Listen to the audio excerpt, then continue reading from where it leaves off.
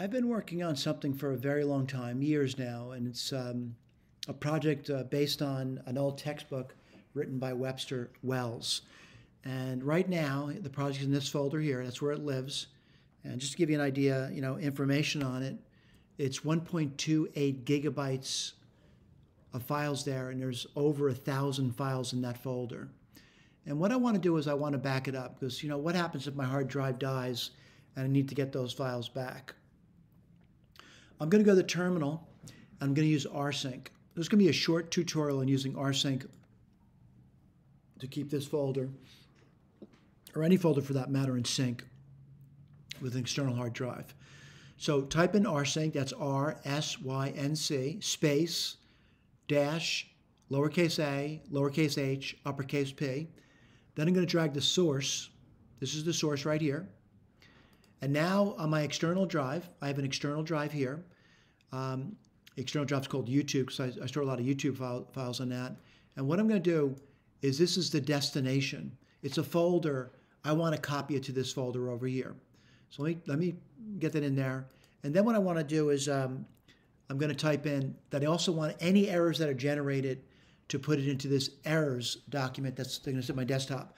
I'm going to hit return, and it's going to back up the 1.28 gigabytes, and it does it kind of rapidly. I'm doing it now. It's copying more than 1,000 files, and it's finished it.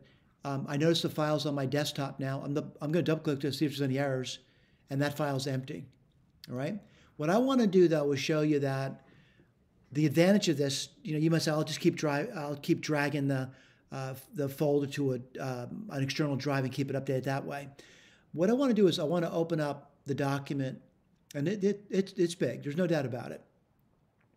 So my source file for that is wells.tech. And what I want to do is I want to do a small edit. So I'm going to go to this one over here, and I'm going to edit the source file. I'll put a couple spaces in. I'll save it.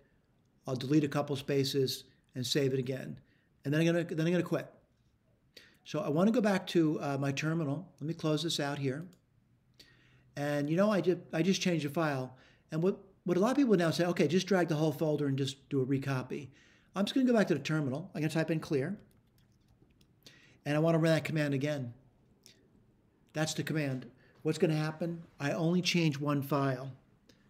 Out of more than 1,000 files here, I change one. What does it do? It copies that one file for me. Now they're in sync. If there's an error, the error would occur over here. There is no error. That's it. All right, let me clear the screen again. Whoops, let me go back here and do that. I realize some people are saying, well, I want to know more. You know what? I'm no expert. But what you could do man, rsync. Man stands for manual. Hit return.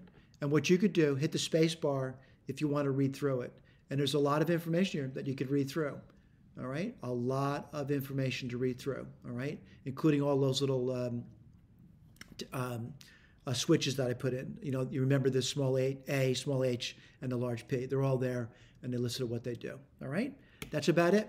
Hopefully it's been helpful. Thank you.